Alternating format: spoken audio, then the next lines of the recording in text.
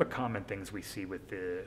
individuals here at the Sun and Elm Golf Club is that they're suffering from low back pain when they golf or after they golf. And one of the issues that I've seen is a lot of these individuals throughout their life, even though they've been active, whether they've been skiers or cyclists or they've just played golf or hiked, they don't necessarily move well all the time. And these might have been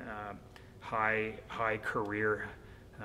achievers, and they might have been sedentary at their desks throughout their career, and all of a sudden now they're at a point in their life where they might be in their mid-50s or older, and they're not moving well, and they're going out there and golfing on a regular basis, and they're wondering why they have low back pain. So first order of business is to get moving well, and then we want to look at areas of dysfunction using the functional movement screen,